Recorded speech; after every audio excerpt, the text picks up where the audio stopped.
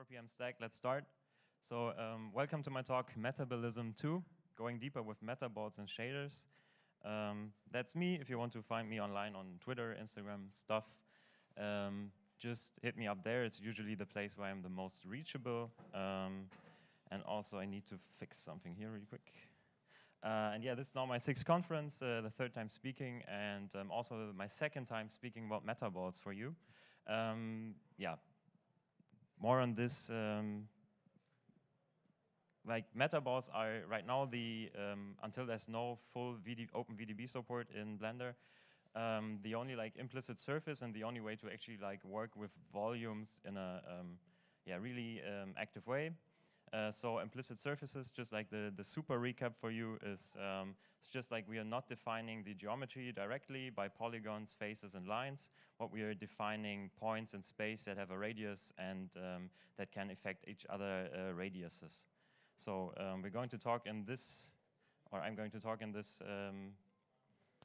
spotlight about a short recap what happened in the last 2 years between me talking the first time about metaballs. Then I'm going to show you, again, the basics, because it's always good to know what you're dealing with. Last time I was talking, I skipped the particles a bit. It's just like, oh yeah, you can also do stuff with particles, so more on that.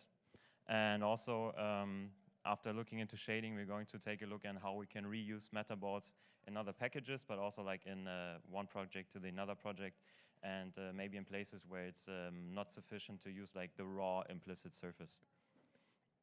Starting with the short recap. So what changed? What did I learn? The first thing, I think I said it wrong again. It's meta, not meta, and I'm going to remember this now. I really learned this the hard way. Thank you, YouTube comment section. I gotcha, but I also got a meatball sandwich for you with metaballs. So at least there's that. Yeah, the last talk I recorded was in September 2017. Back then, there was like a big keynote, the workflow project, and Tom was super excited. But there was like mainly like lots of tiny projects shaping up to something bigger. Things that were super new back then, and they were not like even conceived, but just as an idea. It's like the viewport upgrade, Eevee in general as like a real-time PBR renderer, then also asset management, linking and overrides that are now, I heard, are in the master. But also, like Grease Pencil was just still a rough version and not as fine and as done as now. So let's go back to the basics. Not only to be on the same page, like the room and my little brain, but also to check what's new in 2.8. It's not too much, because like I think we checked yesterday, like the last real commit to metaballs with like a change was 2015 or so. It's like there's not much changing there. But we have 5 types of metaballs, or meta objects. These are available in edit mode of the meta objects. And yes, meta objects have an edit mode. I need to just like put this first. You can spawn directly a metaball inside Blender, just like as an object. And you can pop into edit mode with tab. The first object is the metaball. It's like the object with like the least amount of properties. We just have like the type, stiffness, and radius, and some bools to check. Then we have the capsule, which is basically a ball with another dimension stretching out over the size x. We have the plane, which is then 2-dimensional, stretching over x and y. We get an ellipsoid, which is just like a squishable sphere. And last but not least, the meta cube, which then, of course, has the 4 dimensions, so you can scroll and scale it around. Properties. These are often only available in edit mode. So what you see here is already like popped into edit mode and exposing all the objects, or all the properties of the active object. Is this running? Yes, perfect. So here we can see how this is working. I should not fall off stage. And you can basically just like scale around this mushy object. You can do the same thing with the plane. And also you can, oh no, this is still a cube. Make it to a plane, and also can make it really, really sharp by lowering the radius of the meta object. This is not working with the sphere, but with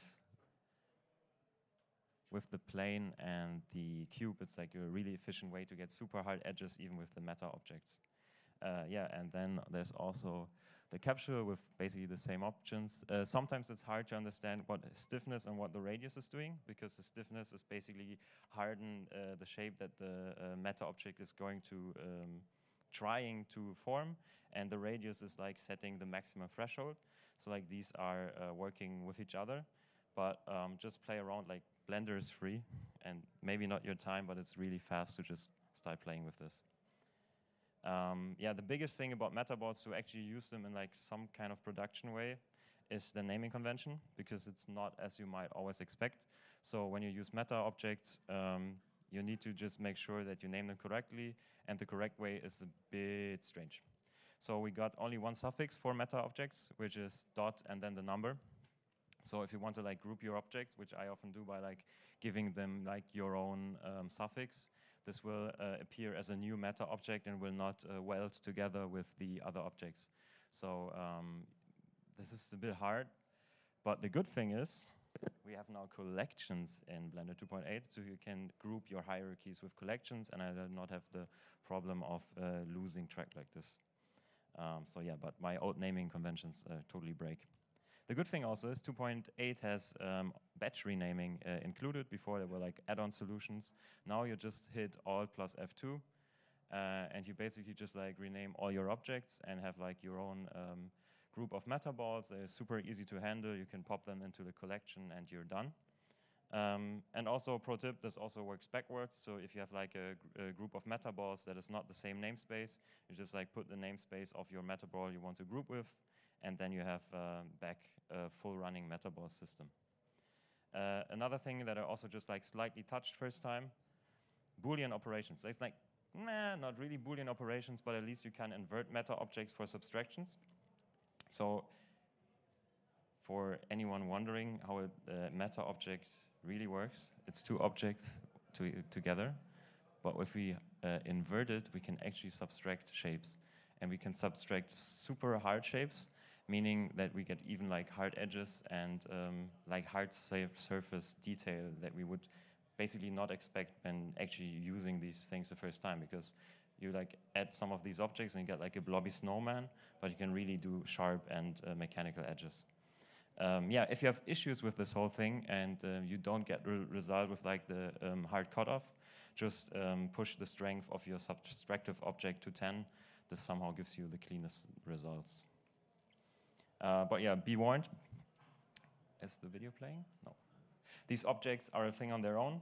They behave on their own rules. They often feel easy to understand, but they're not. And so just you can't easily invert your operation because of the different stiffnesses. So you need to, again, play with radii and stiffness to actually subtract then the sphere from this cube. So like it's not like a Boolean operation where you can just like switch direction, but you really need to think about the influences and also doubling of influences. Yeah, one of the last points that are not explicitly told in the interface is the resolution and grid offset. So basically what we're doing is we have a meta object. This is describing a sphere, a cube, or a capsule surface. And then Blender goes in and meshes this object with triangles. And then you get like a grid of triangles that are like quad triangles. You have a scale slider for rendering and for preview, but you can influence also this resolution by just changing the scale of your first metaball. So if you go into the hierarchy you see here, and I move around the a child metaball, let's skip again. Like if I move around one of these child metaballs, the grid is staying solid. But as soon as I pop in the main metaball and I move the main metaball, the whole grid is moving. This could be something that you don't want, because this gives like flickering and animations, and also like basically the super bad topology will update on each frame if this main metaball is moving.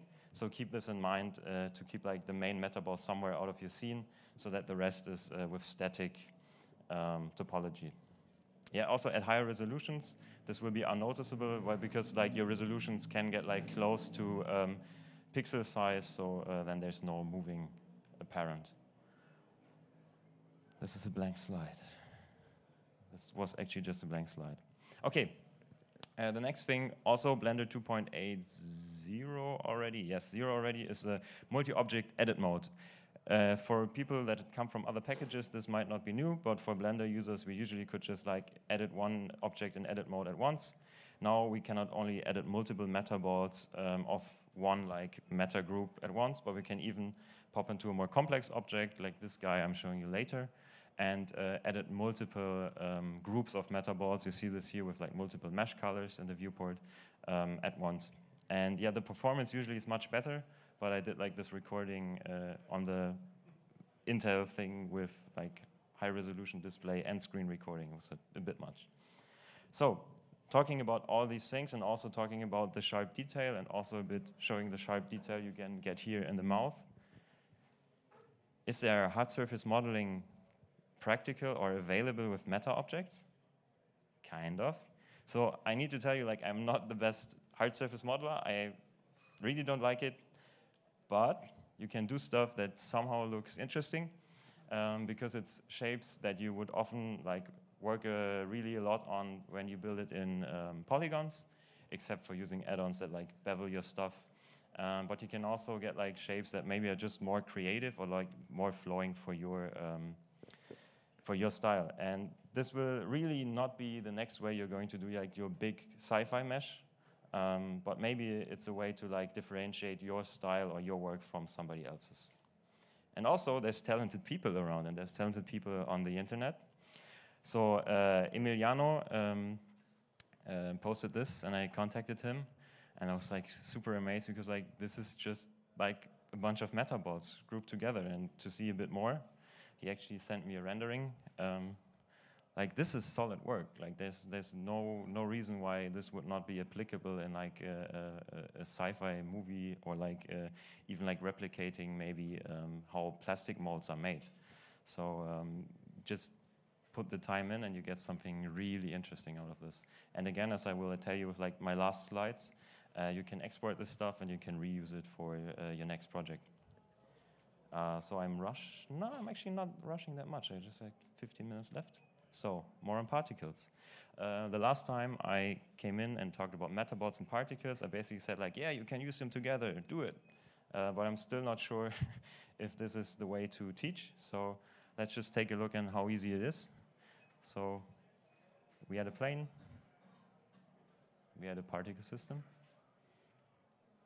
Yeah, just some values, so it's like sprinkling out of the surface in a random fashion. And then instead of rendering as a halo, we just render it as an object. And we pick our metaball. Why don't I hit play? Ah, yeah, and then I can scale it up because the current metaball would be too small. And then we just hit space and we get this splashy water fountain. Yeah. Changed like the randomness of the scale to get like a more dynamic view. It's like super stuttering. Okay, so, but last time I was talking, I said like, oh yeah, you can like fake fluids when you're taking like actually a physical simulation of rigid bodies and like they touch together. And then I read up on particles, and what I was doing was basically a super hacky way to emulate SPH fluids. Because basically what I wanted to get is like particles or stuff flowing around and touching each other and like bouncing off. And this is basically what the SPH solver does in like a way more optimized way. So to access this and to have like a more, where like even the meta objects themselves or like the particles are interacting with each other, we just have to change the solver. So you go into physics, change the fluid solver. I don't need to do anything.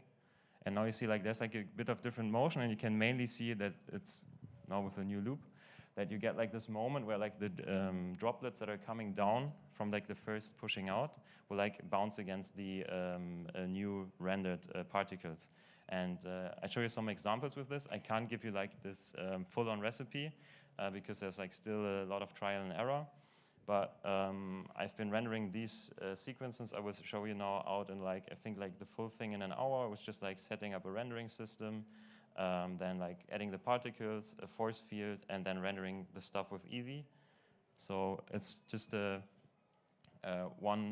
just basically the plane emitting particles into a metaball around a, how you say, like a force field. And that's just it. and the thing flows around. Also, this is without gravity. So to do particles without gravity, you just like uncheck it in the world settings and you're done. The same thing with gravity. Often looks like a bit more interesting because you get like this splashing out to the ground. And here's like a big blob dropping out. Done. One last one. Turbulence field, no gravity, just flowing around. And of course, this is not like your flip fluid simulation with like ultra high density. This is not like the old solver, like touching flat surfaces perfectly, but it's something that is hyper art directable because you can go in, bake your particles and just like actually keyframe your own particles along, or like you keyframe your own metaballs along, and they will just flow into the surface and will be like super, super flat. So I dropped the word shaders into my title because somehow I have this layer-based approach I want to show you that is way more clear than, again, last time. Also in 2.79, I'm not sure if it's fixed, there was a bug where the viewport would not update the thing I was doing. So now I show you a way to use meta objects as origins for textures, so, or shaders in general. So the thing is, each metaball object can also behave like an empty or just like an origin of any object of kind of object. And this is just the node setup, and it's actually like in the groups, there's not much stuff in there. And we get like this result here. And I would just like go through and explain what's actually happening in the thing. The first thing is just like really important. We're using texture coordinates with object coordinates coming from different objects. And what's actually happening there, we can see when we debug this color channel.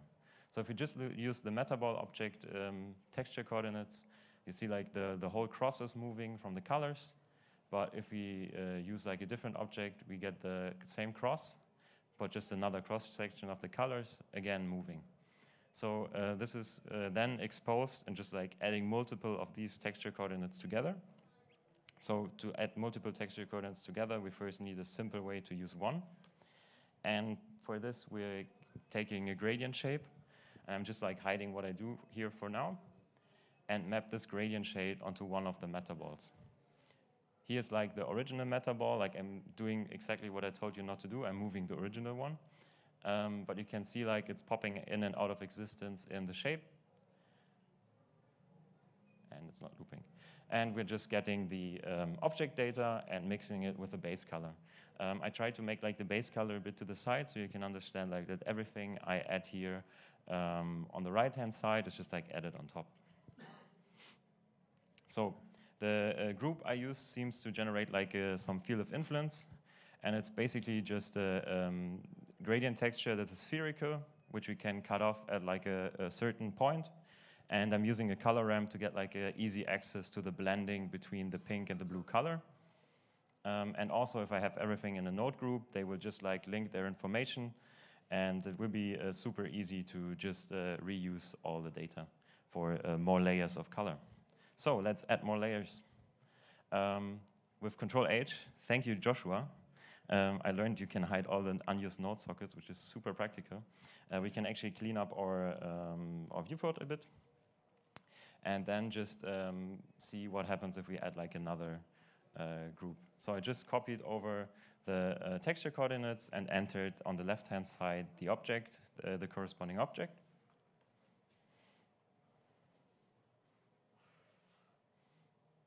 And then I just like have a mix shader with like, you can really think of this factor here as like an alpha in different packages, just mixing in the different colors. And so this is everything I need to do. But what if I want to activate and deactivate something? I can just go in and hide the different, or mute the different nodes, and it will always just add the color one through the node tree, and I can activate or deactivate the blue, pink, and turquoise colors. So you can really like go in and debug also what you're doing. So let's really add another layer by hand. So what do we need to do? We have a new metaball. We have a new,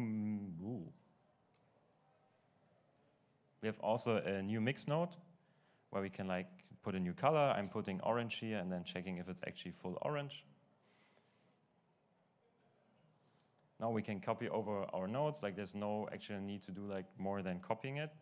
And then we're also linking Metaball 4 with Metaball 4 in the texture coordinates. Ta-da! It's working. Let's check. Yes, it's actually working. I'm moving it here during the animation by hand. And as you can tell, like this is Eevee, and this is actually running on this tiny MacBook Pro. It's running in real time and just giving you the update. To make this a bit more handleable, because like, again, I told you, you cannot rename the metaball objects. You should use empties as origin at one point if you have like a really complex object. And also this gives you the opportunity to change the orientation of your texture, like every time you do it with like a mesh object, like separated from the actual object. So let's take a look at this sick looking guy. It's like really bad in color. I think we need to make him feel better. So I have one object. It's like an empty object just in the middle of the scene. It's the cube. And I called it already main gradient, just so you can see it here in orange. This is my controller now. I also added the main gradient in the texture coordinate, but as you can see here, I'm not generating a texture with it as of now. So, how do we activate this thing? We have everything connected. We have the mapping just to make sure where the point is starting. And then we're activating the gradient texture. And boom, gradient. Because we don't want to like have him like super hot, we're going to need to find a way to make him like look a bit more comfortable. So we cannot only move the empty, but we can also rotate it to give him like a little blush. And also we could animate this super nicely during the full thing. So like if he's getting like really angry, you just like move the empty up, so getting super angry. Or we can just like giving like a more flashy color.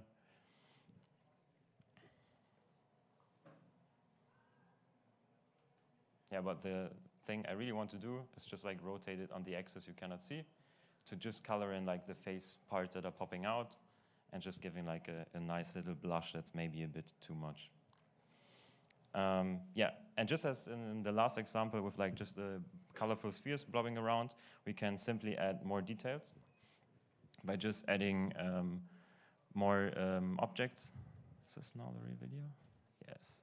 So here I just taken the ears, which is Metaball 6 and Metaball 7, and reconnected like the node group I had from my old file, which is just like, again, texture mapping plus gradient. And now I can mix this in. It's not mixing in. Oh, let's see. Yeah, so, and then I activate the mix nodes, and you can see like get like some fake SSS or whatever like popping out of the ears. So you just get like this red spots in the ears, just like I'm here on stage. So you get like the full fidelity, and you can just like copy over these layers. I saw like Simon Thomas node group, and there's like super crazy, like millions of nodes. Like this is just like 15 or so. So you should be safe doing crazy stuff. You should also be safe when reusing meta objects. And the good thing is, you can just mesh them via Alembic. So last time I stood on stage, I was asking like, oh yeah, it's like not possible to export them via Alembic, and they're not into 2.8 yet. And so Subrin made sure that they're exporting to Alembic, and now it's working. So what do you have to do to export your metaballs to Alembic? You take your simulation from before, you export as Alembic data somewhere on your desktop. And then you have like this loading bar, because it's basically taking every frame, saving it into a mesh file and exporting. And then you can just go in, and a new file, import set exported file, and you have your simulation in the next file. This, of course, has implications. I cannot change the meshing as I did before, but I can in and actually change the mesh is now like a sequence of meshes per frame, and can, for example, like decimate it for stylization. I talked again about like super art directable fluids. This would be a way like to make these low poly style looking fluids that are actually animating. Now we have like this full sequence animated, but maybe we just need to have like one frame of metaballs saved. So we can just use convert2. It's basically applying all the effects and baking in the topology. Did I already do this in the recording? So I hit convert2, mesh, and that's it. I don't see a big result because it's currently taking the same resolution as the rendering. Yeah, and now I have like a super messy mesh, but I can remesh it with the remesh modifier and get like a more quad mesh. I can remesh it with the new voxel remeshing. And I learned you can also mesh it with quadriflow, a new way to have like super clean quad meshes in Blender. And this is, I think, in 2.81 now. And yeah, super easy. You just like put in quadriflow into the search bar. You just make sure that it's not using symmetry. And off you go. Like 5,000. Just like a tiny change. This operation takes a while, but the result looks super nice.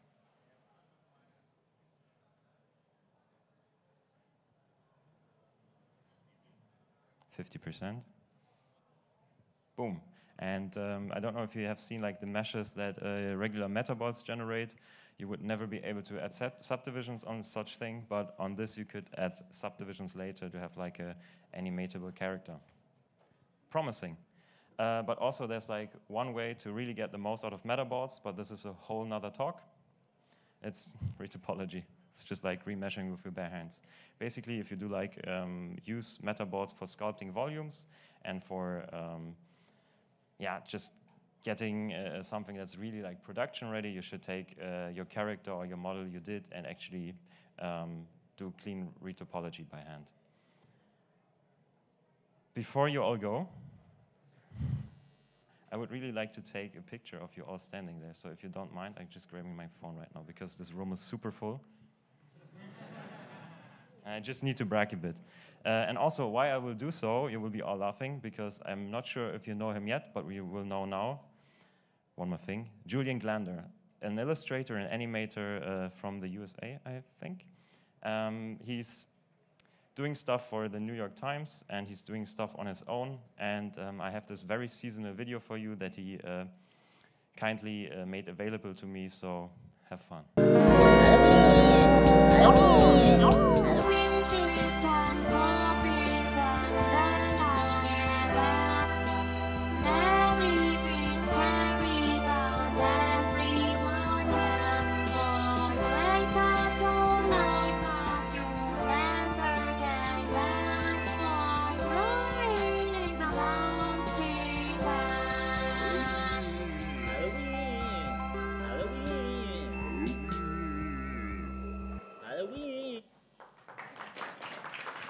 Thank you.